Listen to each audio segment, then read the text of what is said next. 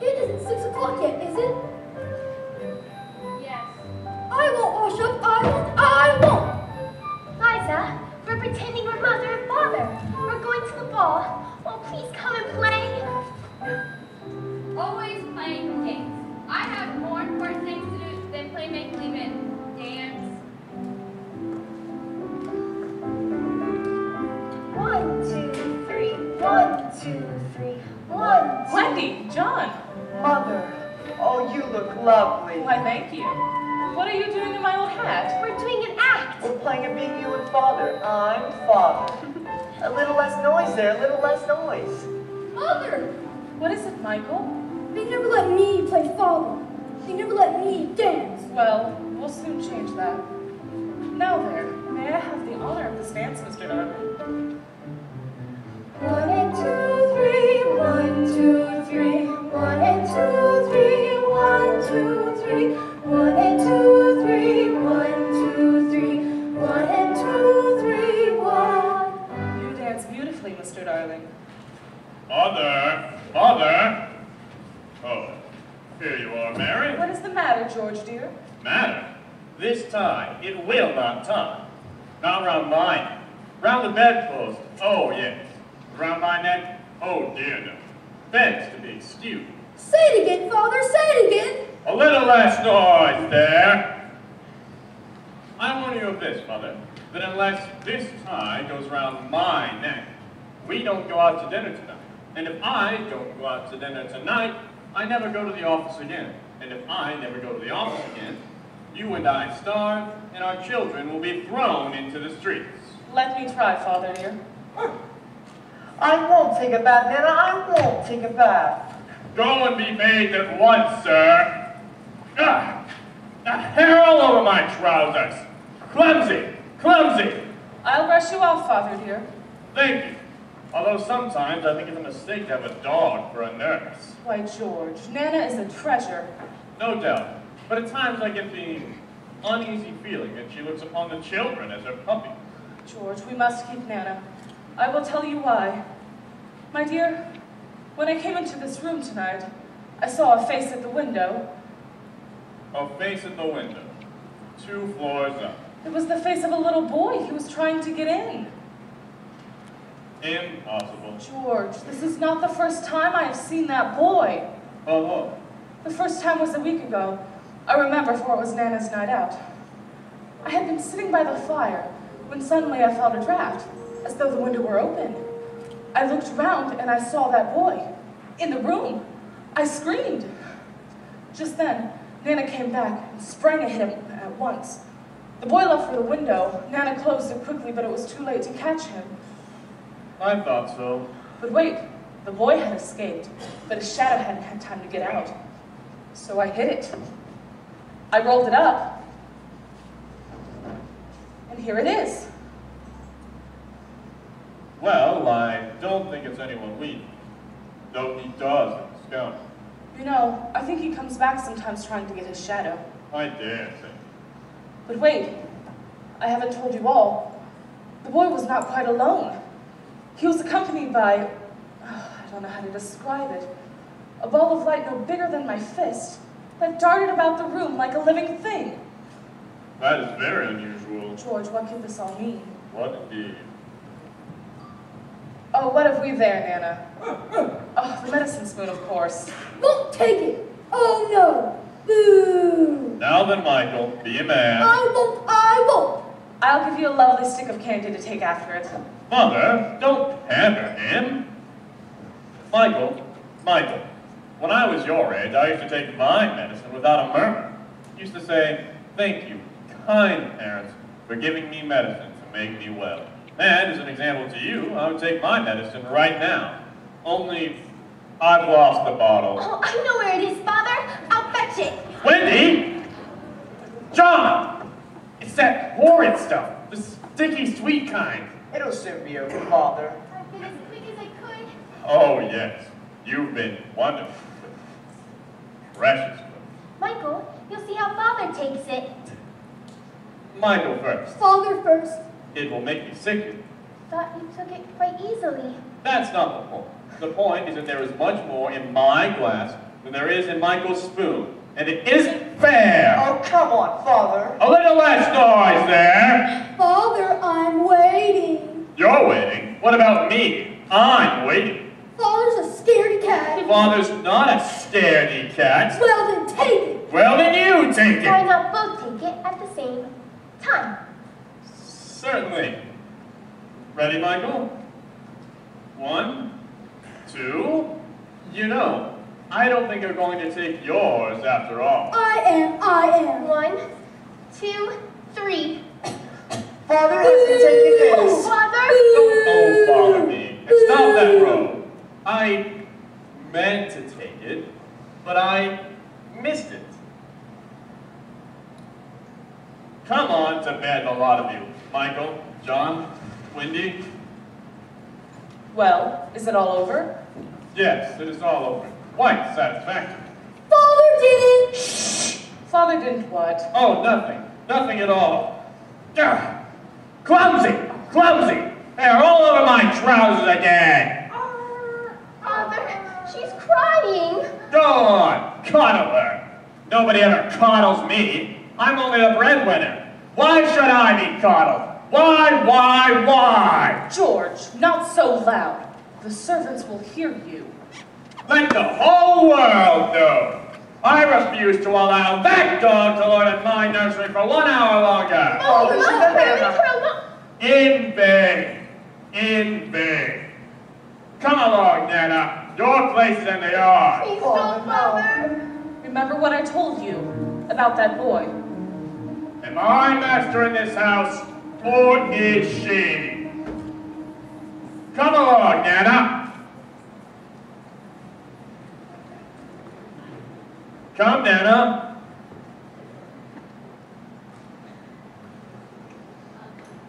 Nice, Nana. Good, Nana.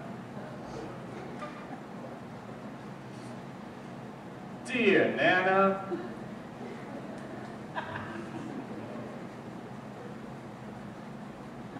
Pretty Nana. Gotcha! No! Be brave, my dears. Mother, stop him! He's taking Nana up!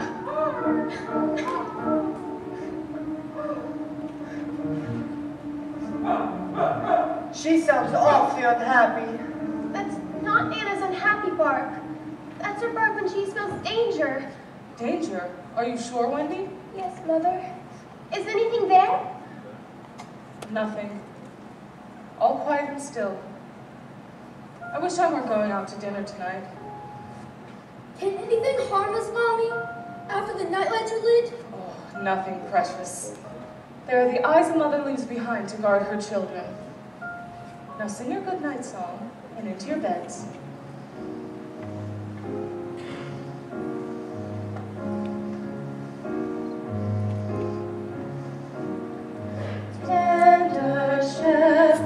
Tender shepherd, let me help you count your sheep. One in the meadow, 2 in the garden, 3 in the nursery, fast asleep.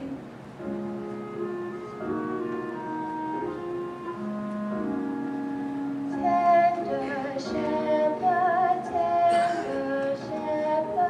watch his heart of his sheep. Then say a prayer to lose your eyes and reaching and happily all you see. Lord, say your prayers and don't close your eyes and breathing happily fall asleep, fall asleep, fall asleep. All asleep. Dear nightlights that protect my sleeping children, burn clear and steadfast tonight.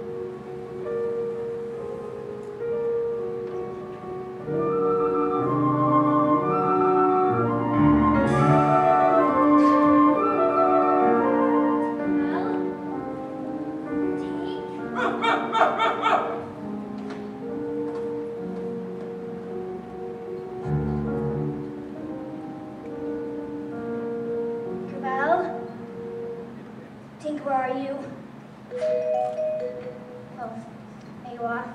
Do come out of that jug. Do you know where they put it? There?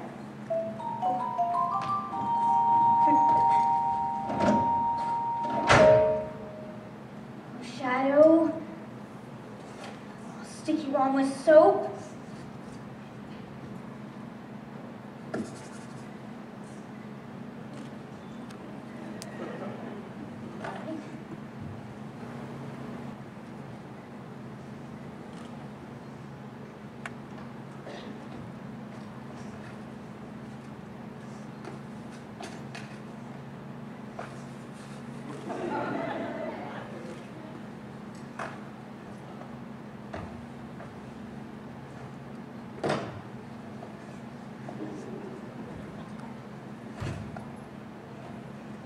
Shadow? Shadow? Shadow, what's the matter with you? Boy, why are you crying?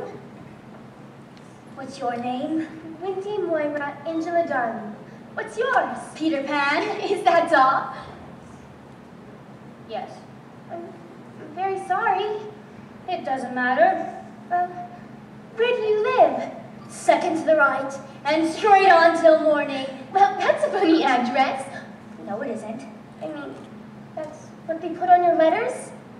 Don't get any letters. But your mother gets letters. Don't have a mother. Oh, Peter. You mustn't touch me. Why? No one must ever touch me. Why not? I don't know. No wonder you were crying. I wasn't crying about that. I just can't get my shadow to stick on. It's come off? How awful. Why, Peter, you've been trying to stick it on with soap. Well then, it must be sewn on. What is sewn? You're dreadfully ignorant. No, I'm not. I shall sew it on for you, my little man. Thank you. I dare say it'll hurt a little. I never cry. No, try not to squirm. What did I just say? I'm not squirming, Wendy. Then what do you call it? There. Well, it isn't quite itself yet. Perhaps I should have ironed it first. Wendy, look. My shadow. My very own shadow. It's only a shadow. Yes, but it's all mine. Oh, I'm clever. Oh, the cleverness of me. And of course, I did nothing. You're conceited. Conceited? Not me. It's just that I am what I am, and I'm me. When I look at myself, and I see in myself all the wonderful things that I see. If I'm pleased with myself, I have every good reason to be. I got a crow. I'm just the cleverest fella 'twas ever my fortune to know. I taught a trick to my shadow to stick to the tips of my toe. I got a crow. I got a brag. I think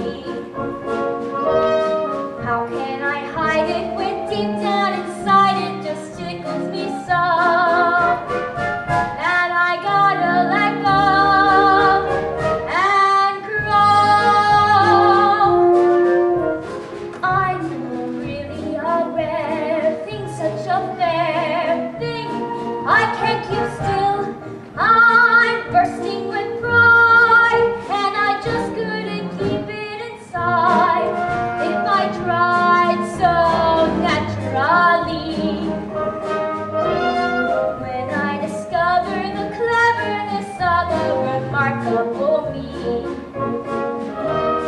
How can I hide it when deep down inside it just tickles me so that I gotta let go and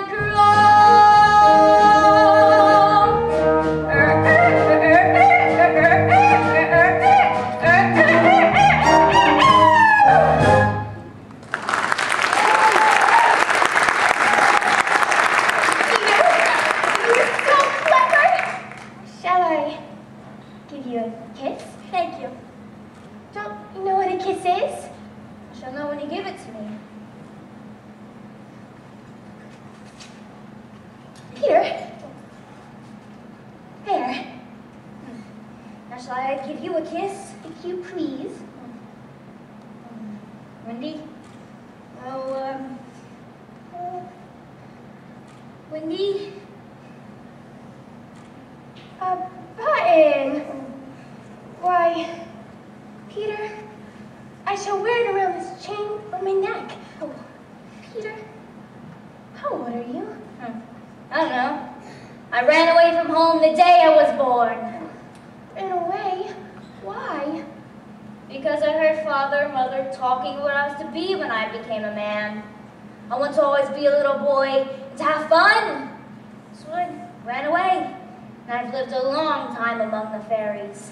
Fairies? Do you really know fairies? Yes, but they're nearly all dead now. Oh. Why? Well, you see, Wendy, when the first baby was born, its first lap broke into 1,000 pieces. And they always skipping about. That was the beginning of fairies. And so now when every new baby is born, its first lap becomes a fairy. So there ought to be a fairy for every boy or girl. Ought to be. Isn't there? I don't know. Children know such a lot now.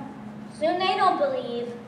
And every time a child says that they don't believe in fairies, there's a fairy somewhere that falls down dead! Poor things!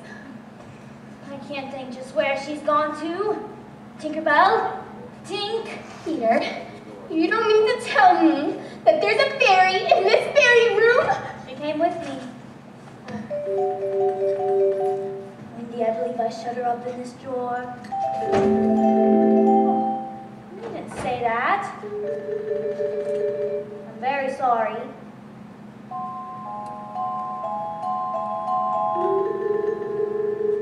How could I know you were shut up in that drawer?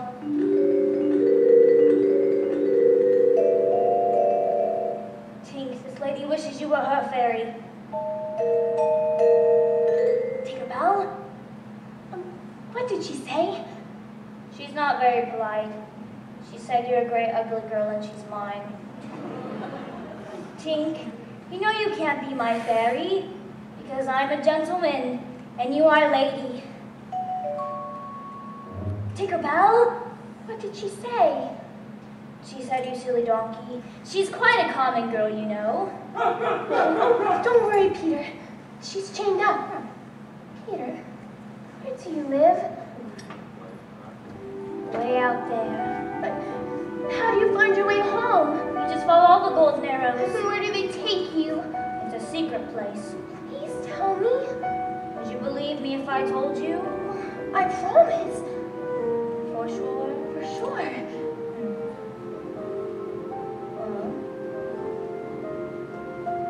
I have a place where dreams are born and time is never blank.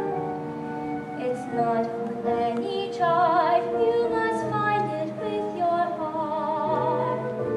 Never, never land. It might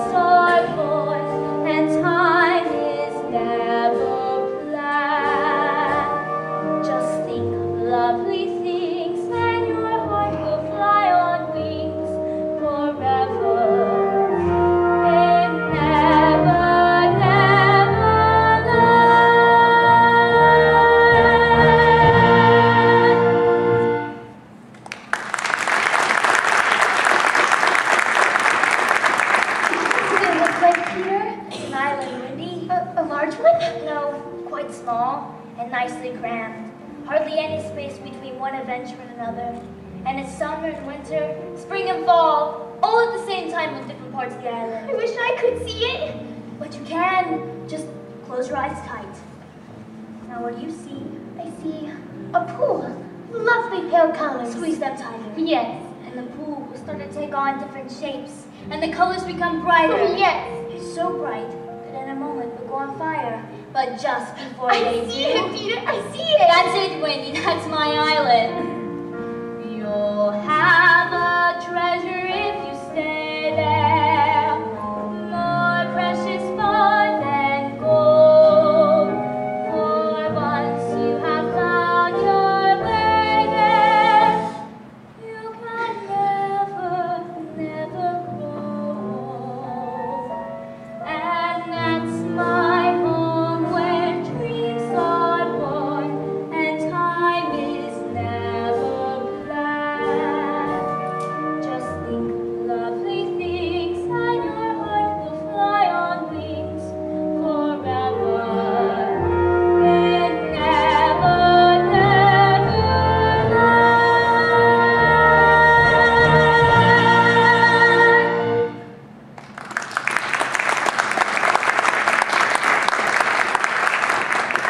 Neverland.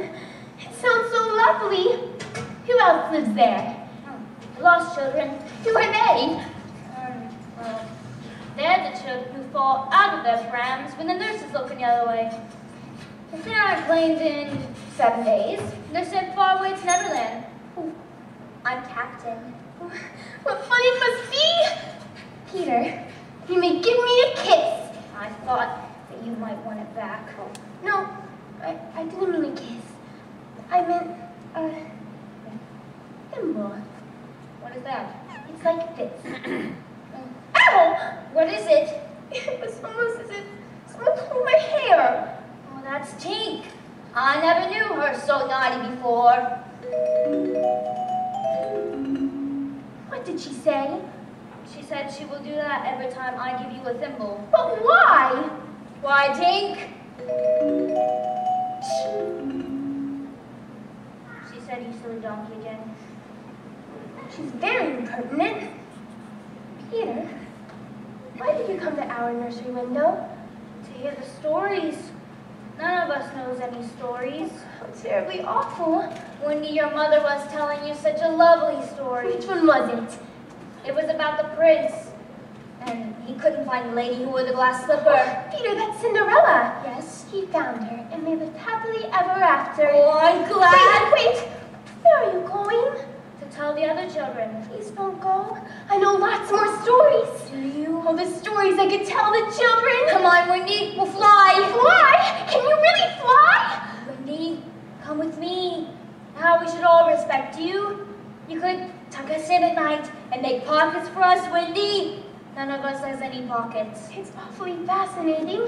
Would you teach John and Michael to fly as well? If you like. John! Michael! Get up! There's a boy here to teach us to fly! Is there? Then I'll get up at once. Quick, someone's coming. Out with lights.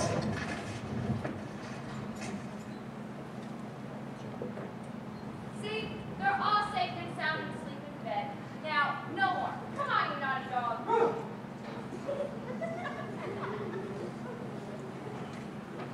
All clear. Ready? Ready? Ready? Come on! Peter, can you really fly? I'll teach you. Oh, how lovely to fly! I'll teach you how to jump on the wind's back, and away we'll go. Go! Wendy, while you're sleeping in your silly bed, you could be flying about with me, saying funny things to the stars. Oh, how do you do it, Peter?